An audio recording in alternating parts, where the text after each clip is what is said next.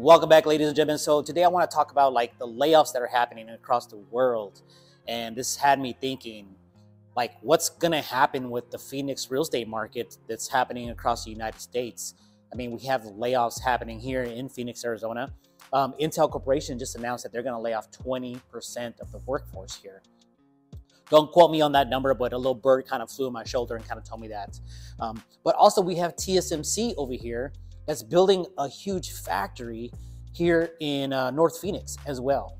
So they just added another comment in the Phoenix Business Journal that they're actually going to be building, adding to that $10 billion, another factory.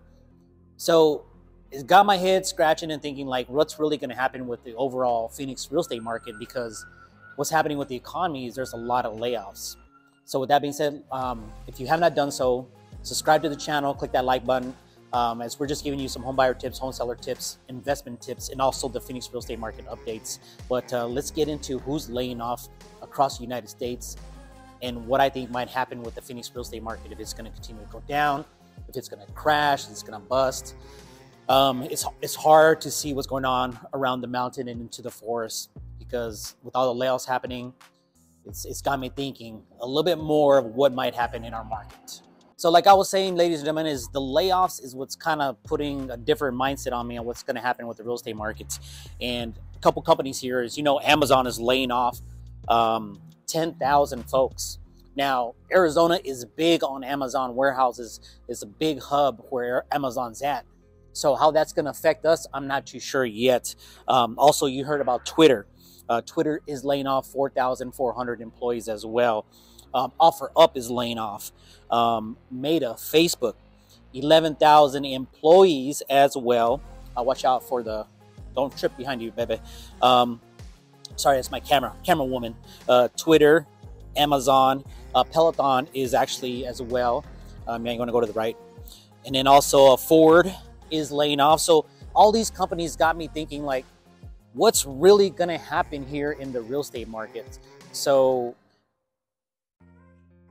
even though we have a strong market here in Phoenix, Arizona, we have the Super Bowl coming in as well. And then we have golf, we have races, we have horses, and we have right now over 20,000 listings for sale.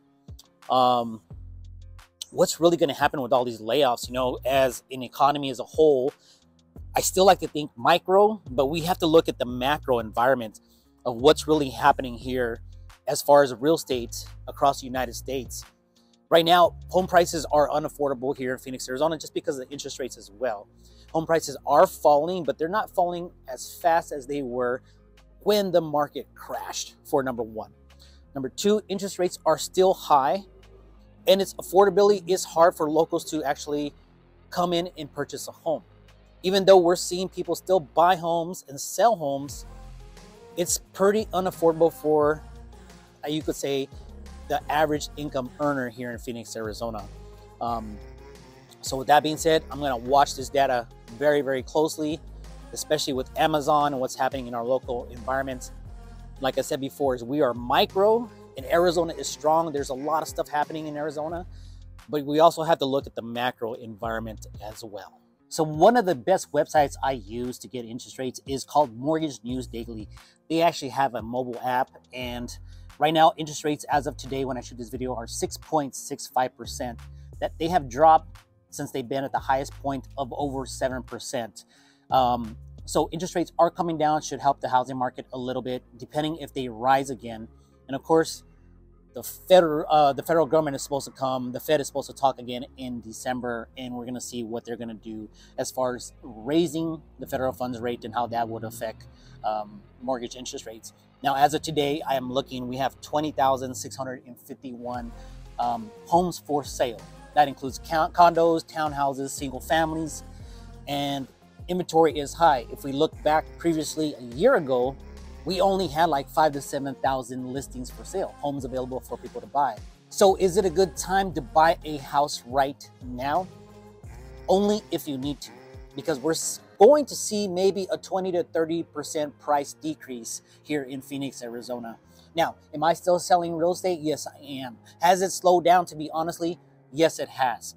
I just recently lost a listing in Mesa, Arizona, We had 2 showings in over 96 days, and my seller decided to take it off the market and rent wait till next year. We actually went to the game plan. I said, hey, maybe we should wait till next year because the holidays, we're not getting a lot of traffic. Next year, hopefully rates will go down and we'll have more positivity in the market.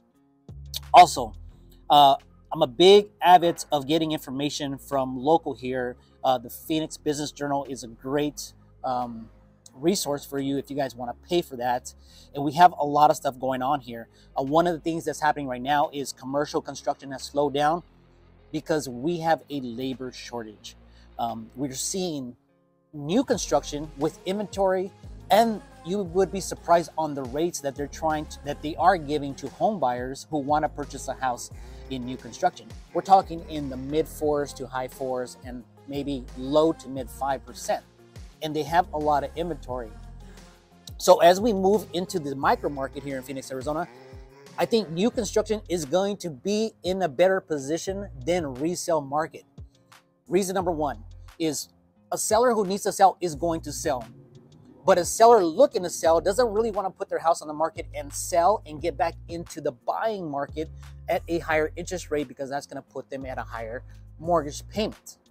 So I see the influx of buyers coming in from out of state and people who really truly need to buy, or people who really need to truly move up or downsize.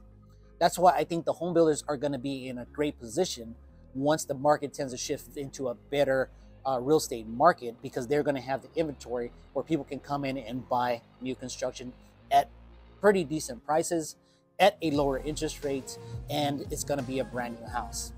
So with that being said, I'm looking at Arizona as a micro, that Arizona is still pretty strong and in the lead of what other cities and states might be. But I also have to look at the macro with all the layoffs that's happening as well. That's one thing I'm going to be watching, what's happening with the stock market. You already know what happened with crypto, with the FTX and that happening, all that mess. And then now the real estate market, and then now all these layoffs that are being announced in Q4 going into Q1. So with that being said, if you want to learn more about what's happening in the real estate market here, number 1, do us a favor. Hit that fist bump right there on the bottom right or left corner. I can't remember which way it's going to look when you're looking at this video. But if you hit that fist bump, it pushes out this video to other people so they can subscribe and like as well, because definitely want to put this information out. And this is all about truthful real estate information, about buying, selling, fixing, flipping, investing, whatever you may need to be. We've done it all here in Phoenix, and we love to be your guide, your vessel, your resource here in Phoenix, Arizona. So that being said, Victor Huerta, we'll see you guys on the next video.